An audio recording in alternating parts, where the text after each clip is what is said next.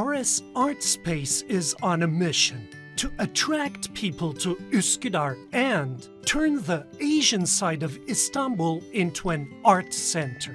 That's why its first exhibit is about people, its human stories, and brings contemporary artists working in various methods from painting to collages together. And the themes range from existentialism to memory.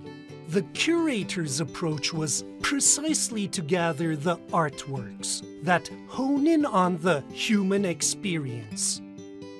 The human experience obviously is something very fundamental for every human being as well as for every artist, because art is a field of sharing experiences, of creating experiences, and maybe sometimes giving alternative insight in known experience. So art is always going beyond the known.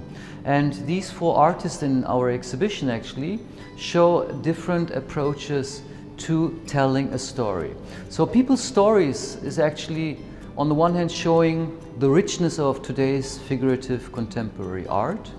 It shows various aesthetic and formal ranges from traditional oil on canvas to 3D printed sculptures and collage. And if you look at the works, you can see that some artists are dealing with memory and stories from the past, like Didem or Haydar. Some of them are dealing with the interconnection between individual stories and official history. And actually we can see that, especially if you connect it to experience, countless stories and countless experiences actually form the great narration that we call history. As for the inspirations behind the stories, nature has played a pivotal part. My art is based on storytelling, so the topic was great fit for me. I focused on the inner stories we tell ourselves and how we express them. The way I look at it is, if we approach these stories we carry within us with compassion, that way of seeing would transform our engagement with the world around us. I used flowers and birds as symbols of compassionate approach. I think communication is the key to building bridges on the way to healing our broken world, and that communication starts within us.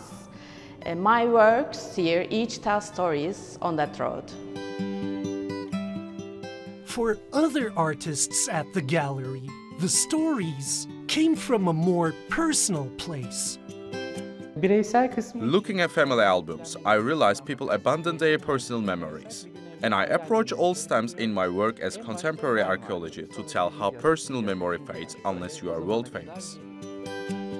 Filiz Yılmaz, the mind behind the art space, and her team say the exhibition is just one part of RS's humane mission. They say their gallery aims to popularize the concept of artworks as gifts, so that anyone can become an art collector.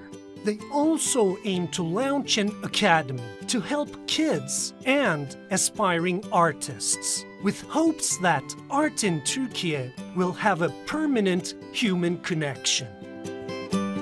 Alican Pamir, TRT World, Istanbul.